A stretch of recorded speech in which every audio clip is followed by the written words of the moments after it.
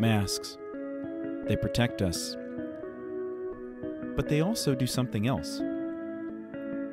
They can hide our identity. And so, in these very challenging times, when we need people and when we need God, we may put on the metaphorical mask to hide our need. And we close ourselves off receiving the blessings that come through friendship, through opening up our hearts and our lives to another person, to experiencing the fullness of love that comes through God unconditionally. And the masks that protect us can also prevent us from praying to the one who cares for us, for allowing ourselves to be seen and fully known in the presence of our Creator, allowing ourselves to be free in the provision of God's grace. You might be wandering alone right now, and you might feel lost, and you may be overcome with the feelings of despair. But know that God wants to give you His presence and that He sees you. You may be doing a good job of protecting yourself, of hiding, but God wants you to be authentic before Him and know that your truest self is in the presence of the cross, is with Jesus. No matter how much you try and hide from God, He sees you and loves you behind the mask.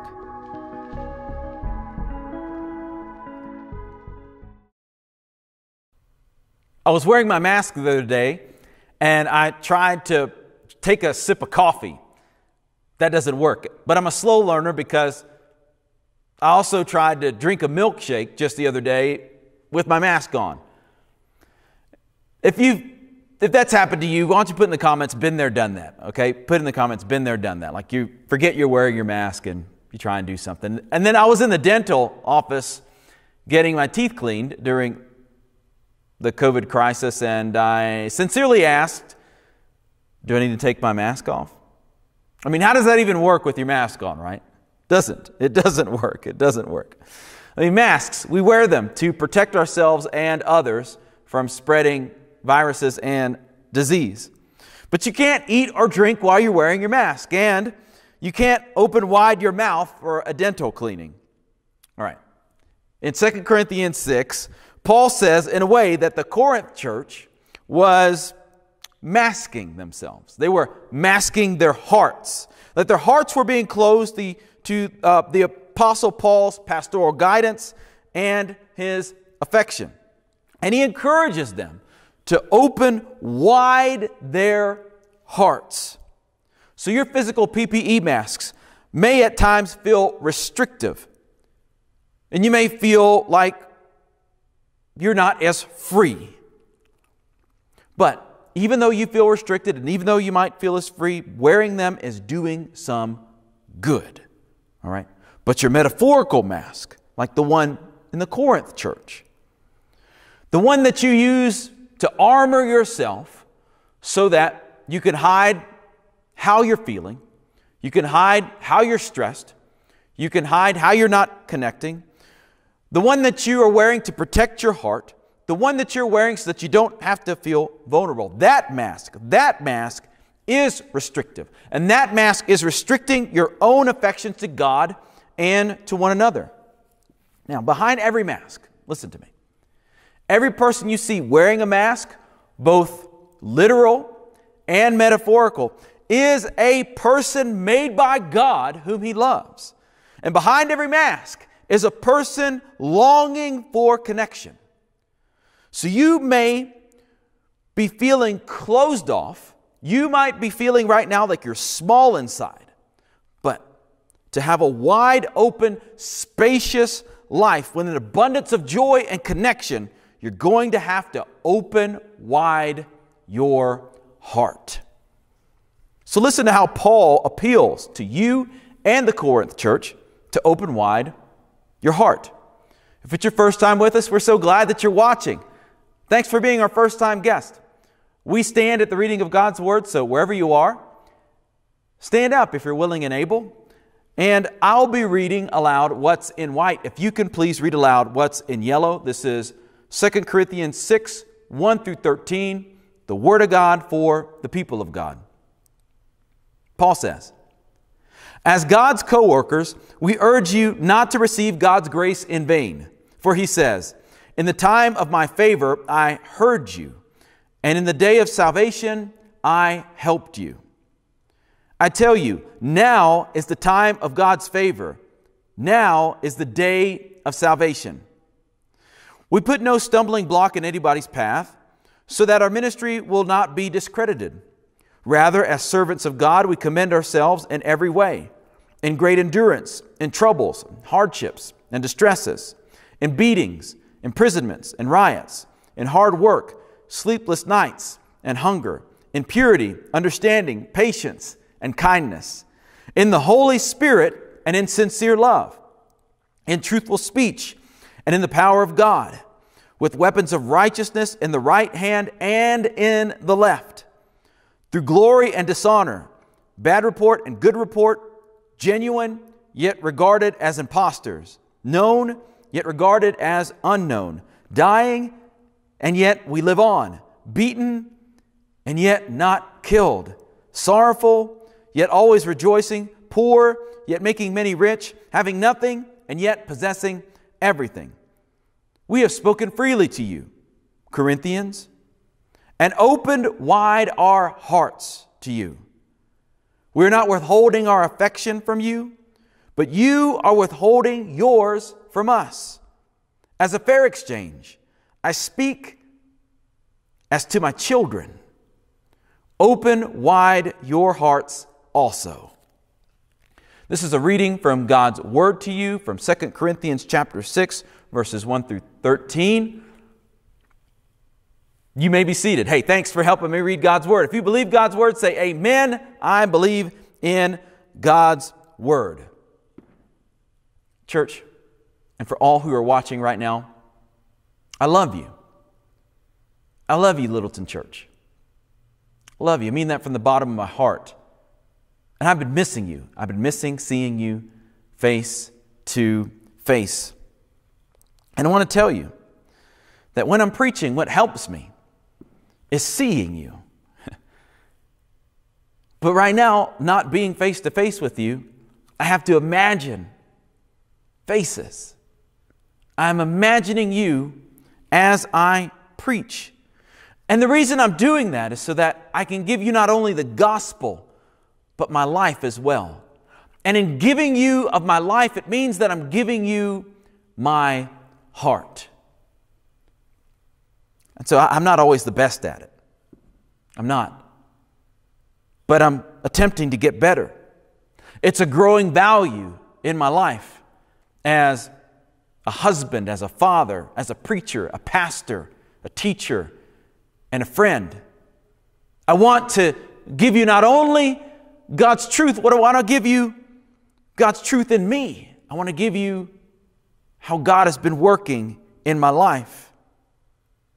And I want to give you the good and the bad. I'm going to tell you this week, these past 2 weeks have been incredibly trying and incredibly difficult because my heart is in deep sorrow and in anguish and in pain. My heart hurts. My heart has been angered and sad, and it's been in mourning. It's been in mourning over the wrongful deaths of Ahmaud Arbery. And just this week, over George Floyd, as he was wrongfully killed by the knee of the Minneapolis police officer Derek Chauvin and others who assisted him. People who were hiding behind a badge. A man who's been given the responsibility to protect and serve, but did not protect and serve George Floyd. And in all of this pain and all of this suffering and this outrage and the violence that's occurring, what may be happening right now to some of you who are watching, to people in your household, to people in this community and others, is that hearts are beginning to close. And so I want to open up my heart and open up my story to you. You may have heard some of this before, but growing up in a biracial, multi-ethnic household in a small southern community, it taught me some things. One of the things it taught me to do was code switch. And you may not know what code switching is. Some of you may know that code switching is if somebody's bilingual, they might switch between their native tongue and their second language. But in black and brown communities, we know code switching as being this. It's how to act to be acceptable. And I knew how to act to be acceptable to my white friends, and another way to act to be acceptable to black and Latino friends. And I would change the way I expressed myself. So that's what it means to code switch. And one of the reasons that I would do that is to be acceptable. That's one of the reasons that people do it, to be accepted. But one of the side effects of that is that I become overly cautious of how I think people perceive me. And next is consciously thinking, who am I? And it can be exhausting, and it can require a lot of energy to do that. And if you don't understand what I'm saying, maybe you can understand by thinking about it in this way, using this example. I remember when I was a kid and my sister had a friend over at the house and we were eating breakfast, and he took his scrambled eggs and he mixed them with his grits, which is a very southern thing to do. And I did likewise. I did the same. My sister said, "I didn't know you liked to do that." And I said, "I do it all the time." Wrong. I'd never done it before. Maybe you've done something similar. And at the very least, or at your best, it's kind of a way in which you can build rapport with somebody, kind of mirroring how they are.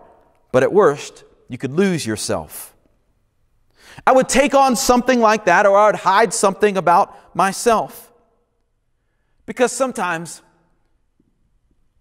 I would listen to people talk to me. Like one of my best friends, when I was at his house and we're playing video games, and he shared with me how he believed that people should marry within their own race, knowing good and well what my household looked like. And of course, then him offering the standard thing to me that I was exceptional or that I was different. You're different, Jovan.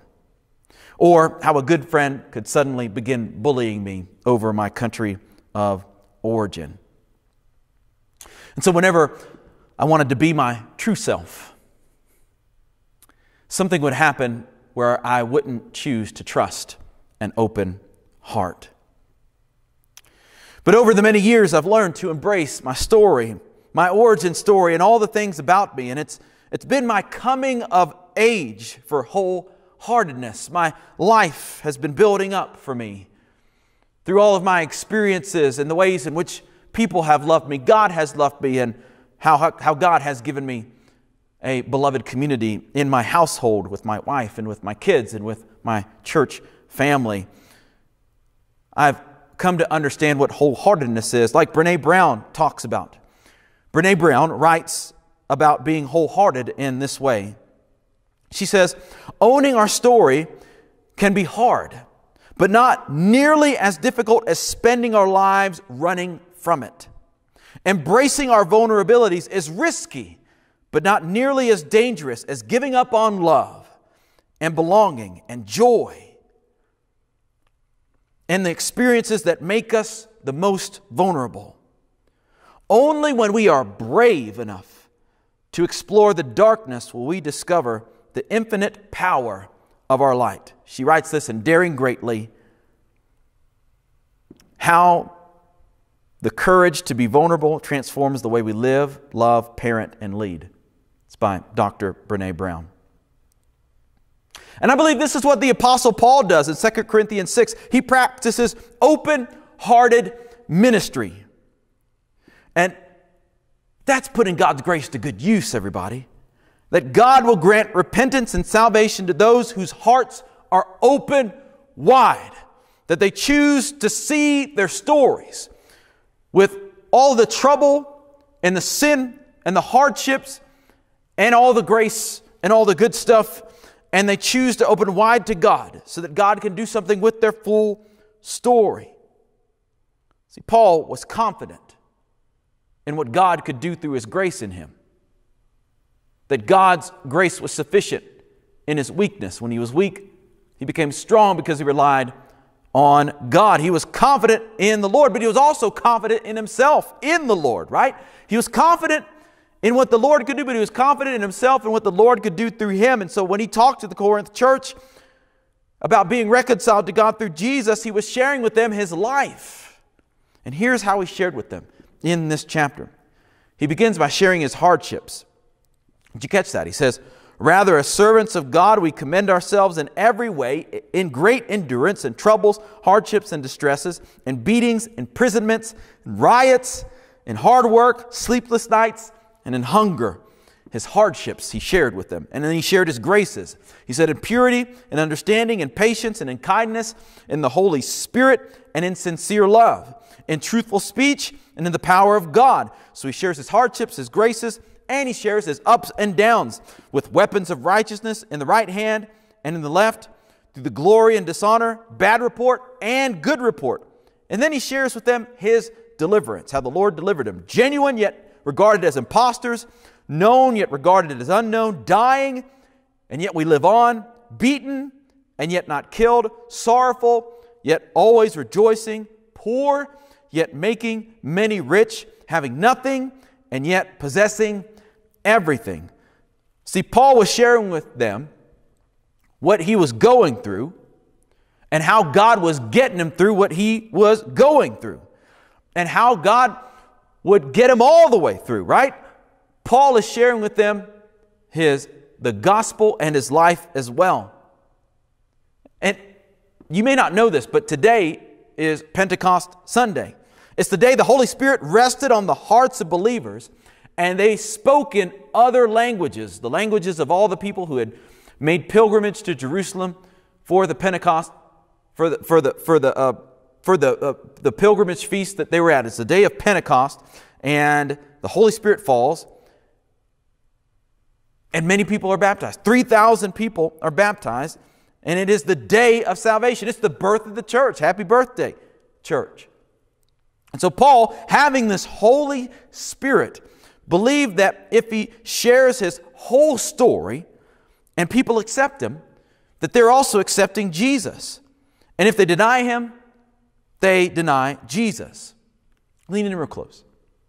To deny a human of their humanity is to deny the one who created them. That's a closed heart. But open wide your heart to all people. And to deny the living testimony of the embodied believer is to deny the living God. That's a closed heart. But instead, have an open heart. Open wide your heart to the living testimony of God. Today is the day of salvation. Look, today's the day of salvation for you. If you are unable to open your heart wide to any people group, ethnicity, any person, if you can't open your heart wide, you're denying what God has created in His image. You're denying the truth of God, and you're accepting a lie. And to deny the living testimony of the embodied believer is to deny the living God. You want to open your heart wide to the testimony of God. You want to accept those who are the children of God. See, Paul's authenticity is not in question here, but what is in question in his writing is the genuineness of the faith of the Corinthians. That's what's in question. And listen, lean in. We want to be authentic people here in this place, in this community, or wherever community you reside. You want to be authentic people. That you want to have a genuine faith that is open to the Word of God and the testimony of believers and open to all people. Paul here is not writing about himself to be popular. No, he is relentless in his pursuit to portray God's power not as the absence of pain or the presence of a miracle, but for God providing faithful endurance in the midst of adversity. And we're going through some stuff. And that's what's going to change us, is our faith and how we interpret what we're going through. See, Paul shares with the people the good and the bad.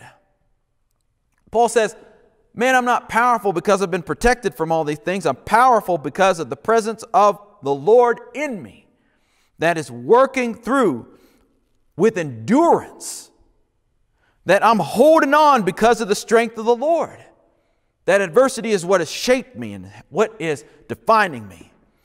See, because Paul wants to share all that he's going through, because he wants hearts that are closed to begin to open. And that's what we want for you. We want, in this time of trouble, of racial violence, of racial prejudice, of racial injustice, we don't want your hearts to be closed off to people or closed off to God. It's an opportunity for our hearts to begin to open. See, Jesus was often, and today he is often, misunderstood.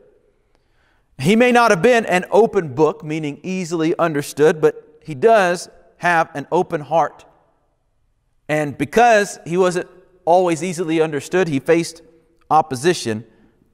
But here's what he teaches his disciples, and here's what he teaches us, is that Jesus expected opposition from the world. According to Sean Palmer in his book, Unarmed Empire, he says Jesus expects opposition from the world, and he equally expects his followers to respond to that opposition with vulnerability. Jesus realizes not everyone is willing to accept the peace that we extend. So, we as people, when we are given opposition as followers of Jesus, listen, if you're not a follower of Jesus, this is what Jesus teaches, that we then respond with removing the metaphorical mask. So we as people, as a church, can cultivate space for vulnerability so that people can experience connection. Here's how you can do that. I want to give you 5 things that you can do. Number 1, you can invite people to share their story. And when a person shares their story, here's what you must do. You must listen. Don't give your opinion. Don't give advice. Listen. And then pause. Pause so that you can honor what they have shared and hold space for what they have shared. And then here's 2 things that you can do once they've shared. Proactive things right here. You can say, I observe where I see God working in your life. I observe where I see God's working. So you observe and you tell them, this is how God, I see Him working in your life. Observe where you see God working in their life, and then you can affirm their activity and courage in their story. So you're really listening and you're seeing where God was working, and then you affirm how they were working and the courage that they exhibited in their story. These are ways in which you can cultivate a vulnerable space so that a person can, both you and a person, have an open heart. Listen, who do you need to open wide your heart? Who do you need to open wide your heart today? And how will you choose to open wide your heart to God? How will you do that? Well, let me give you a way in which you can do that. I believe it begins with confession and repentance. It begins with confessing your sins to God and then turning away from those sins towards Him. Confession and repentance. In fact, I want to pray over us. And as I pray, I want you to confess to God and turn away from your sins. Will you do that with me? You can make that choice today to open your heart wide through confession and repentance. Let's pray. Holy Father, I pray for each person who is watching today and worshiping today, wherever they are, whatever today is, whether it's Sunday or Monday or Tuesday. Father, I pray that you would bless each person with the ability to open their heart wide. May they make themselves vulnerable to you. Right now, as you're listening, confess your sin to God. Ask Him for forgiveness. And then turn away from your sin. Say, I'm not going to live in that direction anymore. I'm going to make a 180. I'm turning to you, God, right now. Will you do that? Oh, Holy Father, I thank you so much for receiving all of the confessed sin, and Father, for allowing people's hearts to be shaped and changed, for them to change their mind and change their direction to turn to you. Thank you so much. Wow, Jesus is doing work in your life today. Listen, say in the comments this. In obedience to what we have talked about today, in obedience to God's word, say, I will have an open heart. I will have an open heart. And then also say this, okay? You want to have an open heart, but also say this. Commit to this. I will protect an open heart. That means I'm going to make myself vulnerable, and I will protect people who make themselves vulnerable. Amen? All right, listen, that's what we're going to do. This is the type of people we're going to be, and this is how we respond to difficult situations. We respond by not hiding, but revealing our authentic selves to God and one another. Hey, right now, I want you to put in the comments your prayers and your praises. Put your prayers and your praises in the comments so that we can worship the Lord in spirit and in truth.